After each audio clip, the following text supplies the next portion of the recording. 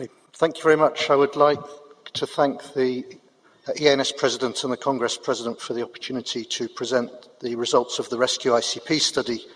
This is the first presentation of this trial of decompressive craniectomy for traumatic intracranial hypertension. The content of the talk and the manuscript have been published last night and is available on the New England Journal of Medicine website, nejm.org. In terms of decompressive craniectomy for traumatic brain injury, this can be a primary decompression for a mass lesion, leaving the bone flap out after evacuation of an acute subdural hematoma. That is the topic of an ongoing randomized study, RESCUE-ASDH. In terms of secondary decompressive craniectomy for the management of raised intracranial pressure, there are two randomized studies. The first was the DECRA study, randomized 155 patients with severe diffuse TBI within 72 hours of injury with an ICP threshold of 20, and DECRA showed patients randomized to medical or surgical treatment had a mortality that was similar, but an increased rate of disability and unfavorable outcome in the surgical patients. So I will now present the results of the RESCUEicp study. The hypothesis for this study was that decompressive craniectomy can improve outcomes as a last-tier therapy for refractory post-traumatic intracranial hypertension. This was a prospective randomized study targeting patients on an intensive care unit with traumatic brain injury, ventilated with refractory intracranial pressure, which did not respond to conventional medical treatment. Patients were randomized into advanced medical management, including the use of barbiturates in one arm versus surgical management, a decompressive craniectomy in the other. So we included patients with TBI requiring ICP monitoring with an ICP threshold of more than 25 millimeters of mercury for 1 to 12 hours and an age range of 10 to 65 years.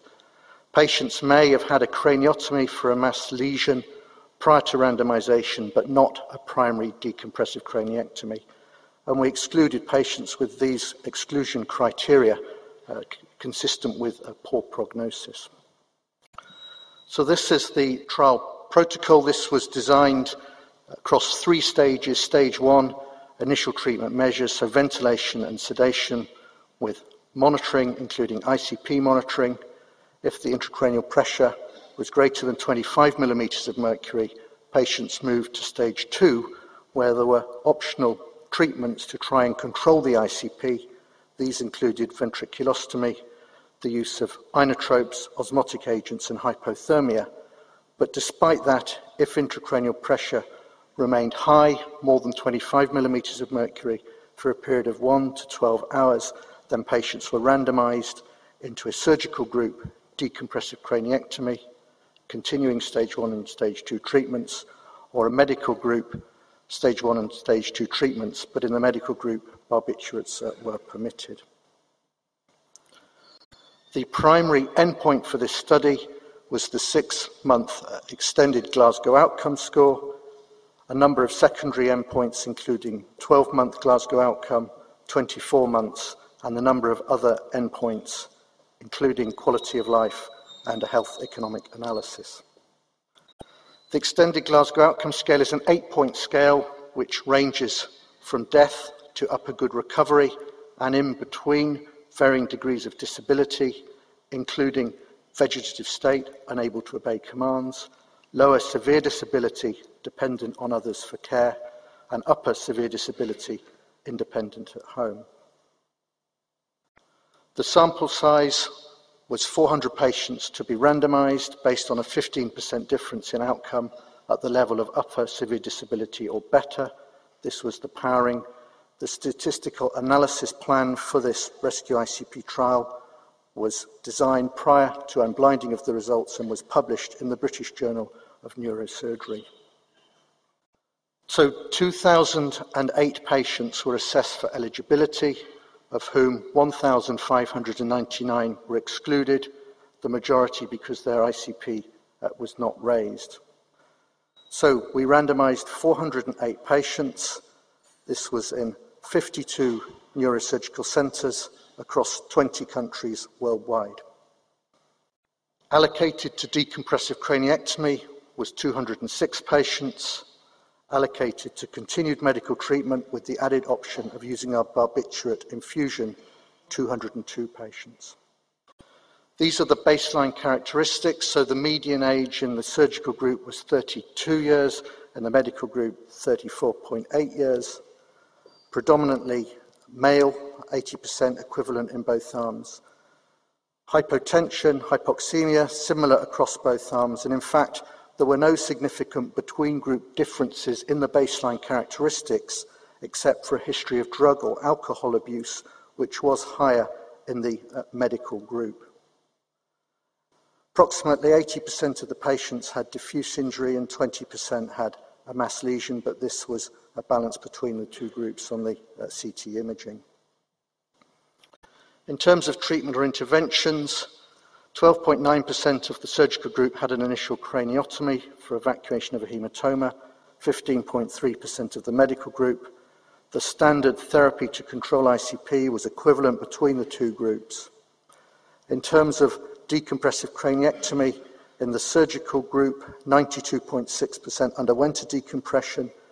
This was bifrontal in 63% of the patients and unilateral in 37% of the patients.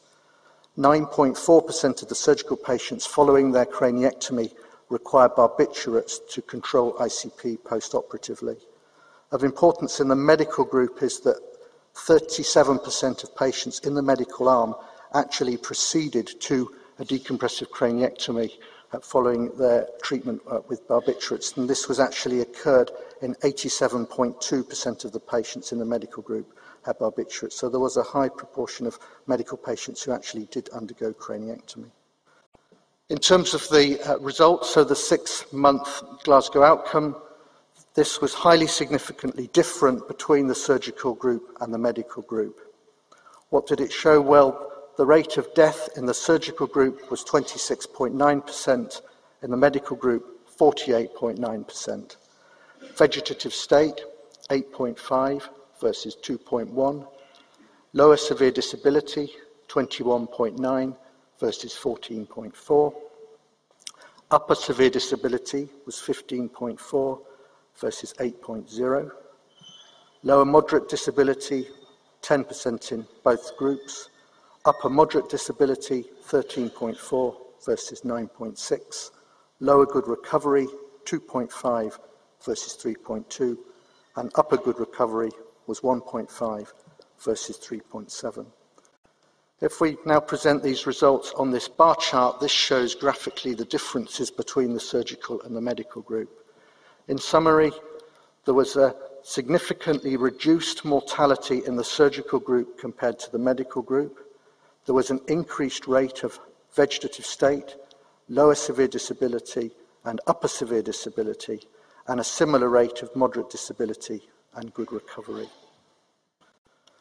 In terms of the pre-specified sensitivity analysis, with the 6-month Glasgow outcome collapsed into these 3 categories, this again shows the big difference in mortality, approximately a quarter of the patients in the surgical group and half in the medical group.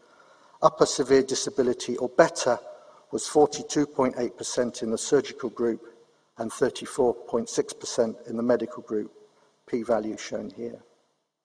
What about the 12-month Glasgow outcome? So again, this remained highly statistically significant. Mortality in the surgical group was 30.4%, in the medical group 52%, vegetative state 6.2 versus 1.7, lower severe disability 18 versus 14, upper severe 13.4 versus 3.9, lower moderate was 10.3 versus 7.8, upper moderate 11.9 versus 12.3, lower good 7.2 versus 3.9, and upper good 2.6 versus 4.5. And shown graphically again on the bar chart, again showing the difference in mortality and the spread of the outcome in the survivors. If we again, for the pre-specified sensitivity analysis, collapse this into 3 categories. In the surgical group, mortality 30.4%, 45.4% of patients in the surgical group were upper severe disability or better. In the medical group, mortality 52%, and 32.4% of patients in the medical group were upper severe disability or better, and this is the p-value at 0.01.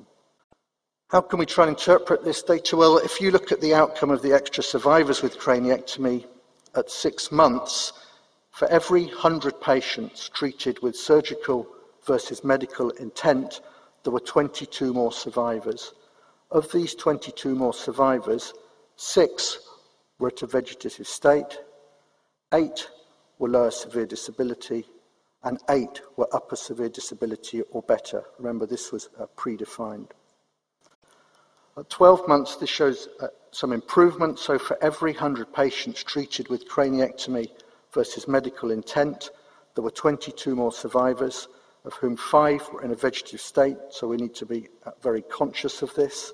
4 were lower severe disability, and 13 or 59% were upper severe disability or better. What about some of the other data? So this is the intracranial pressure data, and it is clear, I think we've always felt that craniectomy is good controlling ICP compared to the advanced medical management, and the median duration of intracranial pressure greater than 25 millimeters of mercury after randomization was 5 hours in the surgical group and 17 hours in the medical group, and this was highly statistically significant. In terms of reporting of complications and adverse events, this was higher in the surgical group. Numbers of patients with at least one reported complication or adverse event was 33 versus 18 in the medical group, and there were a number of complications that were reported consistent with the severe nature of the injuries of these patients and some of the complications from treatment. So to conclude, this study, RESCUEicp, provides Class 1 evidence for using last-tier decompressive craniectomy as a life-saving intervention for refractory raised intracranial pressure following traumatic brain injury. The primary outcome at 6 months, craniectomy was associated with lower mortality, a higher rate of vegetative state, lower severe disability, dependence, and upper severe disability consistent with independence at home, and similar rates of moderate disability and good recovery. On the pre-specified sensitivity analysis at upper severe disability or better, 6 months was 42.8% with surgery, 34.6% with medical treatment. At 12 months, 45.4% with surgery versus 32.4% with medical treatment. We hope that these results will provide important information to guide clinicians and families in terms of decision-making for this operation. I'd like to finish by just briefly mentioning the RESCUEicp subdural study. So this is a randomized study of primary decompressive craniectomy.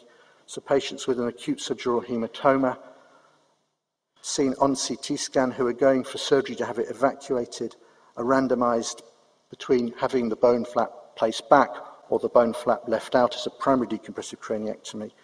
This study has now randomized 120 patients. This is the website for the study, and we would welcome more centres to join this study.